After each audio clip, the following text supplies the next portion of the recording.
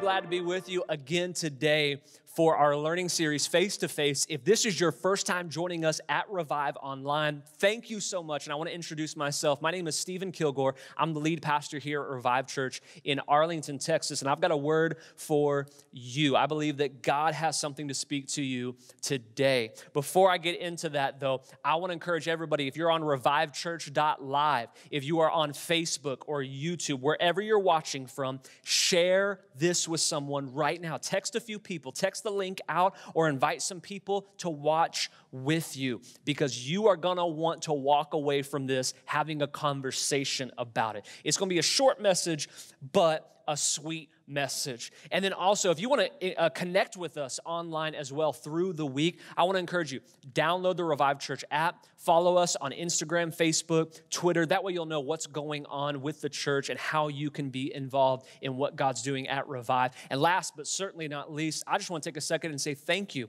Thank you to every person who's able to give right now, those who are employed. Thank you for tithing consistently through these past couple months especially. Thank you for being generous, not just with Revive Church, but thank you for being generous with those who are in need. Because every time you give to Revive Church, we set aside a minimum of 10% as what we call our church tithe, and we put it into something called our Love Your Neighbor Fund. And that money in the Love Your Neighbor Fund goes out to help people who are in need. It goes out to missions organizations, charitable organizations. And right now, for the past several weeks, we have been helping people through this crisis financially, helping them pay rent, utilities, food costs, all of the above. So thank you so much. And I want to encourage you, if right now where you're at, you say, I want to be a part of what Revive's doing and I want to invest in this, go to give.revivechurch.com or use the Revive app and you can help us. Not only are we giving to people and being generous, but we're also planning for the future. As you might have noticed, for the past couple of weeks, we've been online, strictly online, and we are building something brand new. We're building our online community through your giving. Behind the scenes, what we've been doing is we've been buying some equipment. We are strategizing. We are thinking about how we can continue engaging people online when we start meeting in person again. I know all of you were just like, oh my God, did he say in-person meeting? I did, and I'll have some information for you on that in the next couple weeks. So check your emails if you're on our email list, or check, like I said, Facebook or Instagram. We'll have information for you. But I don't want to get into that. I just want to thank everybody for giving and encourage you. Give something today to help us continue what God is doing here at Revive Church. I want to get into our learning series called Face to Face. And maybe you're new with us today. We call what we do when I teach, when I preach, and we have guest speakers, we call it a learning series. We take topics from the Bible and we just hone in on them and we dig deep into them. And we call it a learning series because we think you should be learning something when you go to church or when you're learning from someone, from a pastor or a preacher. We don't think they should be teaching series because sometimes teaching is boring. And so I don't want to bore you today. I want to engage you. I want to speak directly to the situation you are in. And I want to show you that God has you in his heart right now. He has something specific he wants to say to you. The concept is very simple. In Face to Face, this learning series, Face to Face, we're looking at people in the Bible who have had face-to-face encounters with God. The reason why is because whenever you read through the scriptures and you see where someone has a face-to-face encounter, God shows up in some form to humanity, everything changes. Normal is diverted and normal is transformed. And what I believe is in the year 2020, everything changed drastically. We had no warning. We didn't have no face-to-face, no angels, no trumpets, no nothing. God was just like, okay, let's see what you do.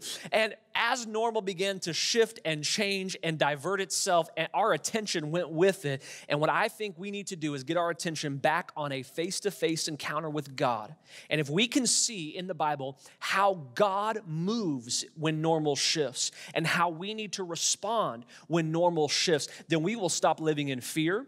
We will stop living with timidity. We will stop living with an escapist attitude, and we will begin trusting God again, knowing that we don't have to rely on the government to reopen businesses and reopen churches and all this other stuff. We don't have to rely on a vaccine. We can rely on our God. Today, I want to get right into the Bible. I don't got any short quips or stories for you. I just want to get right into the Bible because this is one of my favorite stories in the book of Judges chapter 6. If you have an old school Bible, paper Bible, get that out. It'll be less distracting for you while I'm preaching. If you have your phone, though, with you, I want to encourage you while you're scrolling through Instagram while I preach, I already caught you. I want to encourage you, go ahead, take some pictures, videos, tag me, tag the church on Instagram. Let us know that you're watching and share it with someone. And then I also want to ask you to do me a favor after this message is done. Would you share a short video about how this message impacted you so that others can get on board with what God is doing? Because I believe this is going to speak to some people. Here we are, Judges chapter 6, and it starts out with a real sad story. In verse 1, this is what it says. The Israelites did evil in the eyes of the Lord, and for 7 years He gave them into the hands of the Midianites. This is a Debbie Downer story right here, just from the get-go. Judges 6:1. The Israelites were doing evil in the sight of God, and so He said, hey, you want to do evil? You don't want to do things my way? That's fine. I'll lift my hand of favor off of you, and I'm going to turn you over for 7 years to the Midianites. Now, the Midianites were bad dudes. These were bad people. They did not believe in the same God as the Israelites. They had no morals. They had no ethics. In fact, they joined with some surrounding nations to attack the Israelites. It got so bad that if the Israelites were found producing crops, they would come in and burn the crops. If they had livestock, they would come in and kill the livestock. It gets so bad that it says in the Bible that they were forced into poverty. In verse 6, here's what it says. Midian so impoverished the Israelites that they cried out to the Lord for help. I don't know about you, but I can just imagine this scenario. No one is employed. No one has a job. No one has any money coming in. And these are agricultural people. They're farmers. They're raising cattle and sheep and goats and camels. And surrounding nations are coming in and they're attacking and they're taking out the economy. They're taking out the livelihood. They're taking out family members. They're burning down homes. They're burning down farms. Everything is bleak. And in the Old Testament, what you see is when God allowed the Israelites to go through a season where a warring nation came in and took over, eventually someone would be raised up by God to rescue the people. And what I think is happening here in the book of Judges is it says that because they were so impoverished, in other words, they hit rock bottom and they realized they had no way out, and so they finally went to God. Now that might preach to somebody because some of us have been in that situation. We're walking through hell, but we wait till we get to the very lowest layer of hell to finally say, God, will you rescue me? But I kind of imagine their prayers being something like this. I don't imagine them going, God, rescue us. I imagine them asking God to send someone, to raise someone up to rescue them. I imagine them going through their minds and thinking through the history of the Israelite nation and saying, God, would you raise up an Abraham, the father of our faith? Would you raise up an Isaac, the promised son? Would you raise up a Jacob, the one who wrestled with God? Would you raise up a Joseph, a dreamer? Would you send us a Moses, the one who led us out of slavery? Or would you send us a Joshua, the one who led us into the promised land? Here's what God does. God responds to their prayers by raising up a Gideon. That's right, a Gideon. Now, you may not have heard this name before. Gideon is not one of the most well-known people in the Bible. Now, his story is taught in churches, but not as much as like Jesus, Moses, Abraham, Isaac, Jacob, Joseph, all the names I just named. Gideon is just like one of these guys that just kind of shows up on the scene, and he's not the one you expect God to choose. Here's what Gideon's story starts out like. In Judges chapter 6, starting in verse 11, it says, the angel of the Lord came and sat down under the oak in Ophrah, not Oprah, Ophrah, that belonged to Joash, where his son Gideon was threshing wheat in a winepress to keep it from the Midianites. And when the angel of the Lord appeared to Gideon, he said, the Lord is with you, mighty warrior. Now, I know you're thinking, but Stephen, this is a face-to-face encounter with God, and the Bible says the angel of the Lord. What you have to understand is in Hebrew terminology, the angel of the Lord, that term is used interchangeably with the Lord himself. And so Historians and theologians believe that this term angel of the Lord is actually referring to the Lord himself, but they're using this term angel of the Lord. He says, the Lord is with you, mighty warrior. And Gideon said, hold up, if the Lord is with us, why has the Midianite nation overpowered us? Why is all this happening to us? Where are all his wonders that our ancestors told us about? Didn't the Lord bring us up out of Egypt? But now the Lord has abandoned us and given us into the hand of Midian. And the Lord turned to him and said, go in the strength you have and save Israel out of Midian's hand. Am I not sending you? Pardon me, my Lord, Gideon replied, but how can I save Israel? My clan is the weakest in Manasseh, and I am the least in my family. And the Lord answered, I will be with you, and you will strike down all the Midianites, leaving none alive. And Gideon replied, if now I have found favor in your eyes, give me a sign that it's really you talking to me. Please don't go away until I come back and bring my offering and set it before you. And the Lord said, I'll wait until you return. I love the story of Gideon because his face-to-face encounter with God is such a strong reflection of human nature. It's amazing what fear will cause us to do, because Gideon is a man living in fear. And he's not just living in fear because there's a threat from the Midianite nation. He's living in fear because of his identity. He's living in fear because of how he has been identified in his own eyes. If you go back and read what we just read, when God says, I'm sending you to save Israel, what is his response? Yo, do you know who I am? Obviously you don't, because no one else does. I'm Gideon. My family is the weakest clan in the country, and I am the weakest of the weakest clan in the country. He's living in fear because his identity has told him that he is the weakest, the smallest, the scroungiest. He is nobody. He is nothing worth looking at. His identity has caused him to act in a way that is outside of God's intent for him. But not just the way that God ordained his life, but also practicality is changed in Gideon's life. What's astounding to me is that in the middle of a season of poverty and oppression, Gideon holds the identity for the weakest man in the land. And it's his identity that drives him to thresh wheat in a wine press. Now, for those of us living in 2020 who don't do this on a daily basis, we may not even know what the word thresh means. Threshing wheat is the process where you get the grain from the stalk of wheat. And here's what it looks like. Farmers will take the wheat, back in these days, do it by hand. They would gather bundles of wheat and they would put it in bags on the threshing floor, and they would begin to beat the wheat. Beat the wheat, and all of the extra parts of the wheat would fall off of the stalk until there was only a little bit of grain. At the bottom of the bag would be the grain, and then all of the chaff would just blow away off the threshing floor. What Gideon is doing, though, is he's using a wine press. A wine press, on the other hand, is used to contain anything that goes into it. I just immediately go back, and this may like super date me, but I'm thinking of I Love Lucy, one of the funniest episodes of I Love Lucy. By the way, you young bucks who don't know I Love Lucy, you need to go watch some I Love Lucy. It will make you laugh. I Love Lucy is when she gets caught having to make wine with her bare feet. And she gets into this big giant bucket, a wine press, and she begins to just beat down on the grapes, and it begins to make wine. This is what a wine press does. It contains all of the juices from the grapes to create wine.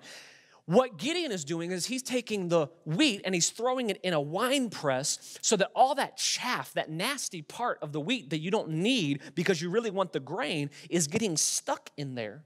Why is he doing that? He's doing it because he's afraid that if the Midianites see chaff in the air, they will come find him, kill him, and take his wheat. And I want to tell you, when your identity is rooted in fear, you will misuse the tools and the resources that God has given you in hopes that no one will see what you're capable of. There are some people, you lived your entire life with an identity that was opposite of what God intended for your life, and you will not accept that identity because you know that if you do, someone will get a whiff of the chaff that you're blowing into the wind because of your success, and they will get mad at you, and they will disown you, and they will begin to curse you, and God is calling you out of the wine press and back to the threshing floor where he intended for you to be in the first place. Don't let fear drive you away from success in this season. Don't let fear drive you to the wine press. Don't contain all of the images and the visions and the production that God has put in your heart right now. That's not even the message, but I feel like somebody needed to have that. So this is where I want to go, though. It's God's opening statement to Gideon that mystifies me. His opening statement to Gideon is this: the Lord is with you, mighty warrior. The Lord is with you, mighty warrior. Many times, if you've ever heard a message about Gideon, you'll hear that the Lord is showing up to Gideon, this weakling, a guy who's fearful and threshing wheat in a wine press. And you'll hear them say this, that God was making a faith statement, that the God who calls things that are not as though they were, who gives life to the dead, was calling Gideon a mighty warrior. Now, I think that there may be some truth in that, but I have a different approach in this message. I'm going to go against the grain, no pun intended, and I want to preach today that maybe God was not making a faith statement. This may hurt some people's feelings. You may watch this and be like, you are uprooting my Sunday school childhood experience here. But maybe God was not actually making a faith statement. Maybe God was not calling things that are not as though they were. Maybe God was not speaking by faith. I want to show you what I mean. I want to point out 3 statements that the Lord made in this short conversation with Gideon that may relate to a previous situation, a current condition, or a future season in your life. Because sometimes I believe that what we're waiting on is God to speak a faith statement over us. And maybe God is not going to speak that over you. Maybe he's going to make one of these 3 statements to get you to go where he needs you.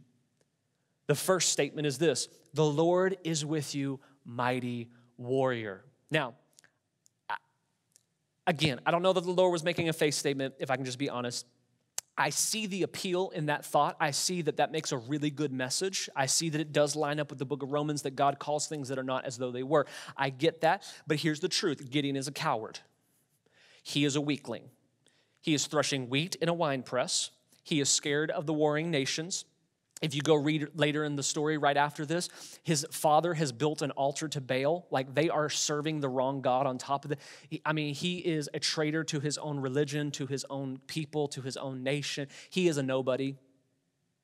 You're just sitting there right now going, Stephen, what kind of a message is this? Just stick with me. He's a nobody. He's a coward. He's not a mighty warrior. I disagree with God. I said it. Yes, I said it. I disagree with God. Gideon is not a mighty warrior. When God shows up and he has a face-to-face encounter with Gideon, at this moment, he is not a mighty warrior. You might be saying, but God was making a faith statement. Wait a minute. Maybe that's not what was happening here. In fact, I want you to see something. When God says, the Lord is with you, mighty warrior, Gideon doesn't even acknowledge that title. He does not even respond to the fact that God called him a mighty warrior. If you go back and you look at how Gideon responds, he responds to the first half of that statement, not the latter part.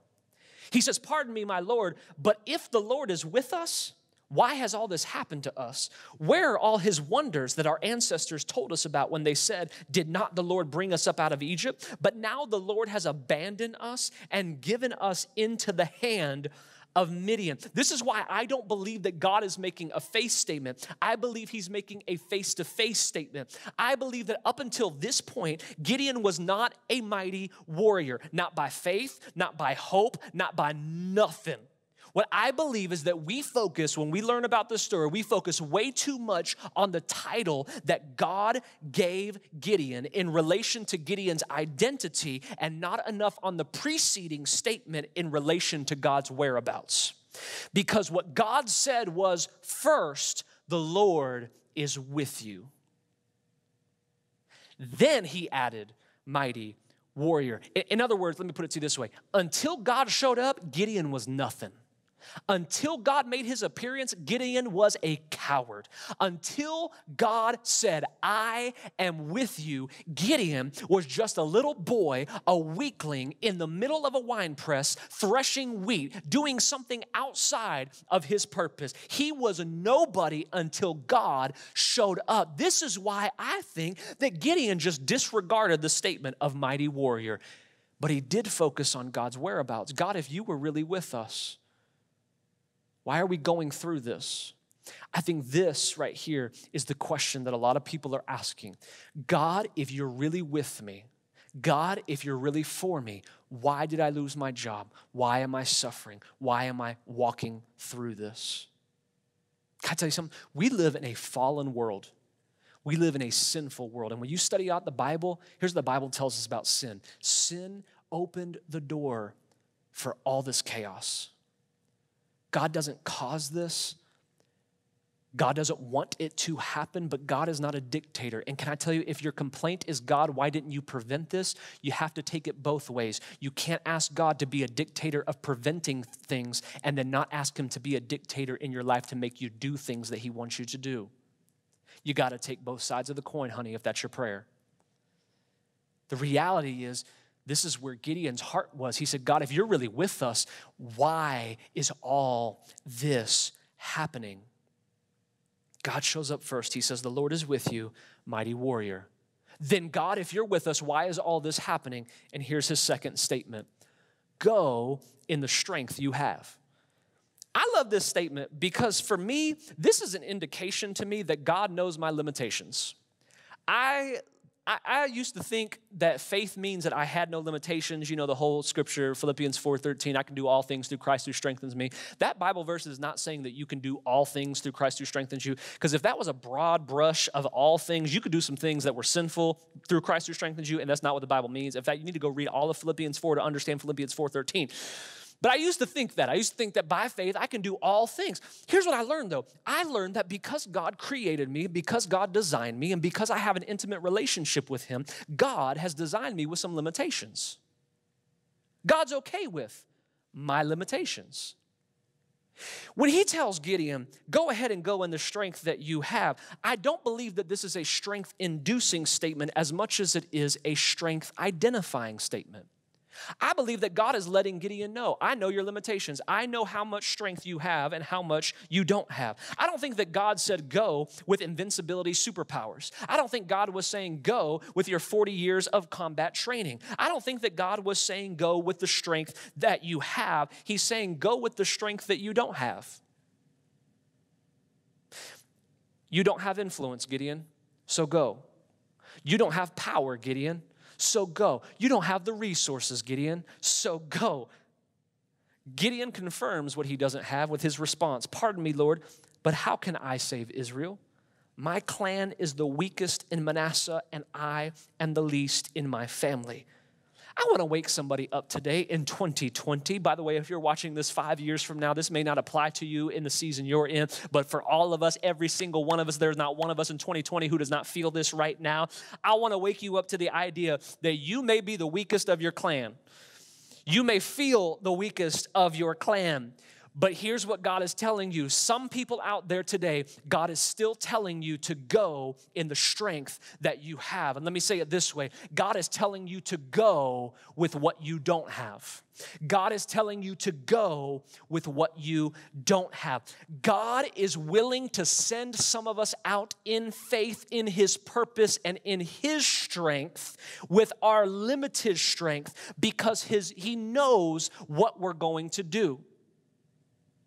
Here's a big statement that a lot of people tend to make, and I hate this because it's a misinterpretation of Scripture. One of the most famous misinterpretations of the Bible, I should say not misinterpretations, but misquoted verses of the Bible is this. God will not allow you to handle, or God will not allow you to take on more than you can handle. God will not allow you to take on more than you can handle. Now, that's a play on words from the actual scripture that says this, that God will not allow you to be tempted beyond what you can bear. Because when you are tempted, he will provide a way out. And that passage of scripture is talking about because Jesus, he was tempted by all the same things that we were tempted by, that we can have a way out in our relationship with Jesus because of our faith in Christ, because of the power of the Holy Spirit. We don't have to succumb to temptation. But people take it and they misquote it and they say, God will not allow you to go through more than you can handle. And can I tell you, that's the biggest lie. In fact, my experience in my life is God tends to wait for me to get to a place where I'm comfortable to throw way more on me than I can handle. I know that doesn't sound encouraging, but just stick with me here for a second. There's a lot of times in my life, God called me to start a church and he said, go in the strength you do have. I didn't feel like I had much strength for that. God tells me to come preach every week and sometimes I don't have the strength for it. In fact, just today while we're recording this message, I did not feel the strength to preach this message. There are times in my life, there are a lot of people who are waiting to step out in faith because they're waiting on God to give them the resource they think that they need to fulfill their purpose, when in reality, God is calling you to step out with the thing that you don't have, the resources you don't have, the connections you don't have, the finances you don't have. And that may not make sense, because wouldn't God want to provide everything for me before I step out? No, because that's not how faith works. God is calling Gideon to save the nation of Israel, and his exact phrasing is this: go in the strength you have. Here's why God said that. Because first he comes to Gideon and he says, the Lord is with you, mighty warrior. Secondly, he says, go in the strength you have. And when Gideon looks at him like he's crazy, he responds with this: I will be with you. Oh, my goodness.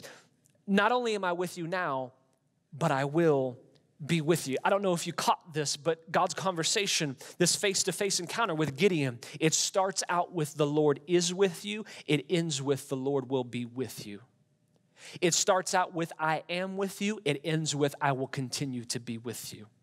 Gideon's purpose begins and ends with one simple idea: God is with you. Gideon's battle begins and ends with one simple idea: God is with you. Gideon's weakness begins and ends with one simple idea: God is with you. Gideon's strength begins and ends with one simple idea: God is with you. Every time you step out in faith to have a face-to-face encounter with God, the one thing that God will not allow you to forget is that He is with you. He can't promise you that every circumstance will be peachy, rainbows, and unicorns. He cannot guarantee that you won't have to fight a battle. He won't guarantee it, in fact, because Jesus even said every day has enough trouble of its own. But the one promise He will never stray from is this: I will never leave you, nor will I forsake you. God is with you. And to Gideon's response, he says, but God, if you were with us all this time, why has all this happened? And God doesn't even blink. He doesn't respond to the accusation. He simply says, go in the strength you have, and I will remain with you. I will continue to be with you. I will continue to walk with you.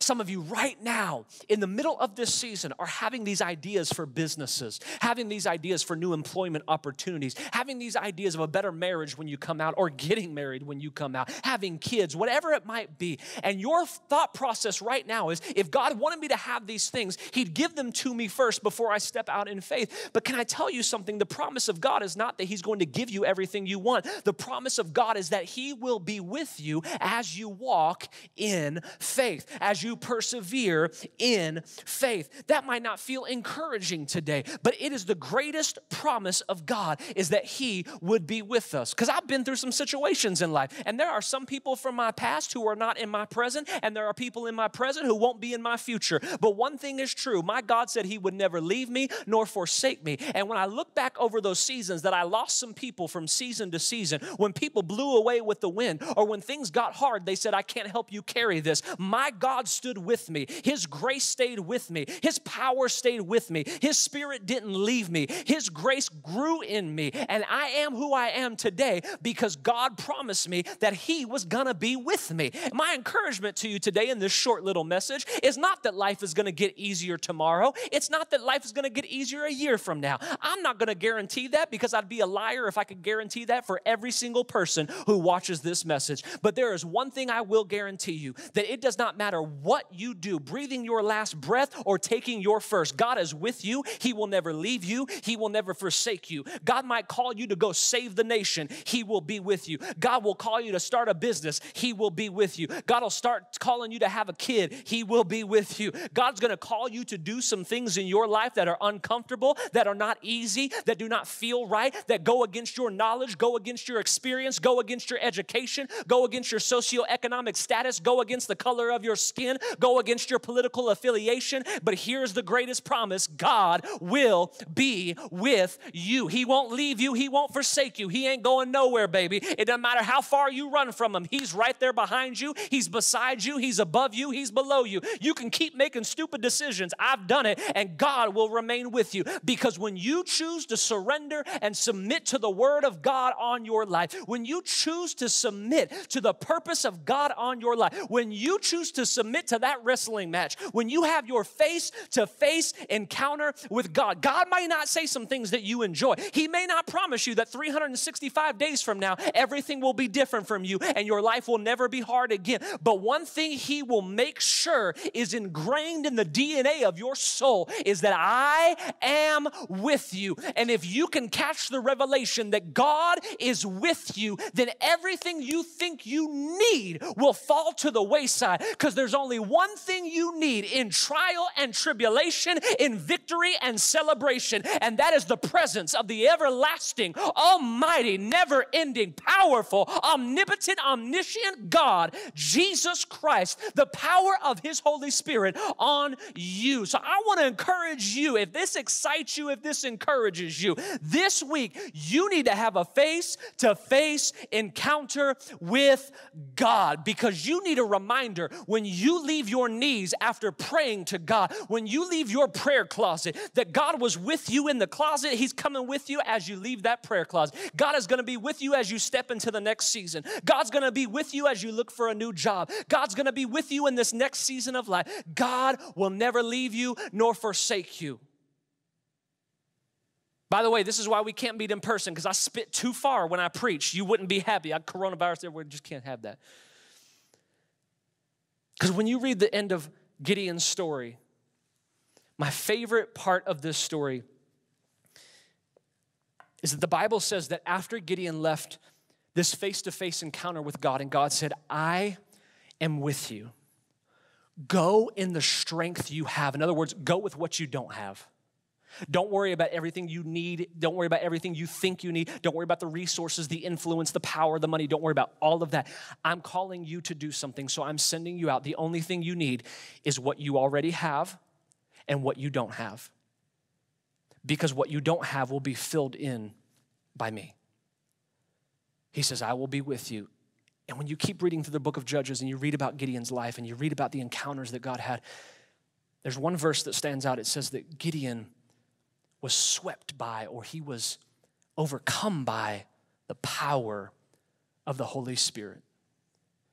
And can I tell you something? Gideon went on to save the nation of Israel. Stephen, how does this apply to normal being shifted? I'm glad you asked. Because up until this point, whenever God raised somebody up, He raised people up who already had the acumen to lead. He raised people up who already had the faith inside of them. Abraham, the father of our faith, who left his father's household, not even knowing where God was sending him. He just said, okay, I'm going to go, sure, whatever.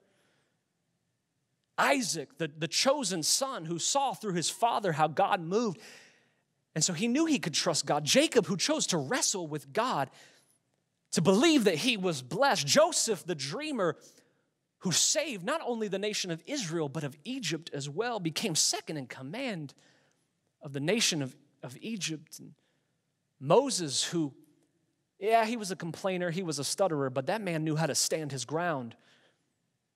And Joshua, a warrior, a strategist, a great man of God. And after all of them are gone and all of them die, the nation of Israel is seeking out the next leader of the nation, who will save us, who will lead us. And God finds the weakest member of the weakest clan. He looks at him and he says, yeah, this is the one. I want to shift normal. I no longer want people to believe that if you just speak a statement of faith, you can be a mighty warrior. I don't want people to believe that you have to be prepared for the battle. I want them to understand that when I step onto the scene, you are made a mighty warrior. When you come face to face with me, you are made into what I have called you to be. So your challenge is you need to go with what you don't have, because God is with you. And if you're watching this today and this resonates with you, you feel something in your heart today, you've never heard that before, that God is with you. In fact, you've lived most of your life feeling like God isn't for you, that he's distant from you. Can I tell you the good news of the Bible, the good news of what we say, the gospel of Jesus Christ, is that God desired a relationship with you so strongly that he sent Jesus down in the flesh, God in flesh, to show us how intimate of a relationship he desired. He wanted to be face to face with us all the time. Not only that, but Jesus was sent down to this earth to remove any separation there was between us and him. The one thing that separates us from God is our sinful nature. It's all the dumb things we've done. Every time we've broken one of God's laws, every time we've broken one of God's commands, it slowly puts a gap between us and God. And if you don't recognize the saving grace of Jesus Christ, you'll never realize that he bridged that gap for you and for me. That's the good news. Jesus came to die on a cross for our sins. He took the punishment. He bridged that gap so that we would have complete and total access to God. But it only happens if we choose to surrender to Jesus. It only happens if we put our faith in Jesus. In fact, in the book of Romans, chapter 10, verses 9 and 10, it says, if you believe in your heart that God raised Jesus from the dead and you confess with your mouth that Jesus is Lord, you'll be saved, because it's with your heart that you believe and are justified. It's with your mouth that you confess and are saved.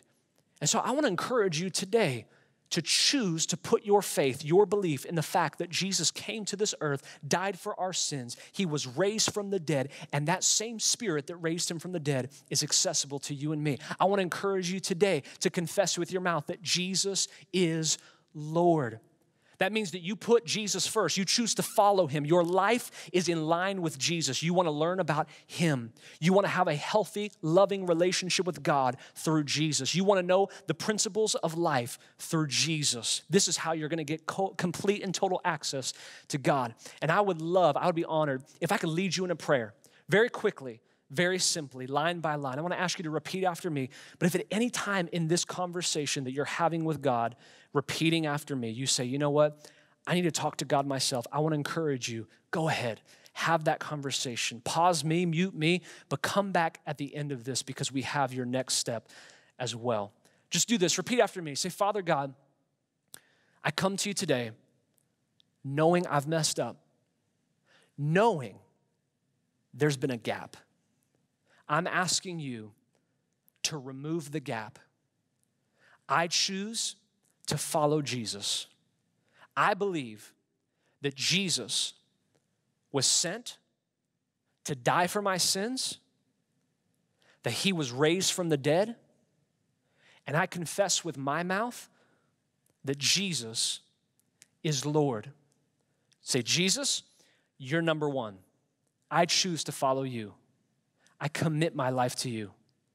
Thank you for forgiving me of all of my sins, all of my past, my present, and my future. I commit my life to you. But I can't do it perfectly. So I ask you, give me the gift of your Holy Spirit Live in me, Holy Spirit.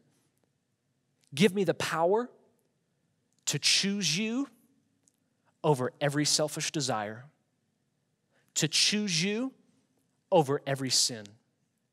I thank you that I am free, I am loved, and today I am a child of God. In Jesus' name, amen. Hey, if you prayed that prayer, let me tell you something. I'm stinking excited for you because this is the start, the day one of your new relationship with Jesus. And I want to tell you something. I want to encourage you. You did this right where you are. Maybe you're at home. Maybe you're in the car. Maybe you're at work. Maybe you're out at the park. I don't know. But I want you to notice something. You didn't make that decision in a church building because a church building does not dictate your relationship with Jesus. But here's what it does do. It helps you through your relationship with Jesus. It helps you grow spiritually. So I want to encourage you and I want to invite you to be a part of Revive Online. And if you're in the DFW area, when we reopen, I want to ask you to come join us in person. Get around some other people who can help you grow in your relationship with God. This day one experience is awesome. And can I tell you something? Tomorrow might be a little different. There might be an attack on your life. Things may not be, like I said, perfect. But the one promise you need a constant reminder of is that God is with you. And you're going to find that in community with other people. I want to just tell you, thank you for joining us today. And I'm excited that God is about to do something in your life you will never, ever forget. The Lord bless you, keep you, and make his face shine upon you. Be gracious to you. God, lift up your countenance upon your people. Grant us grace and peace in Jesus' name. Amen.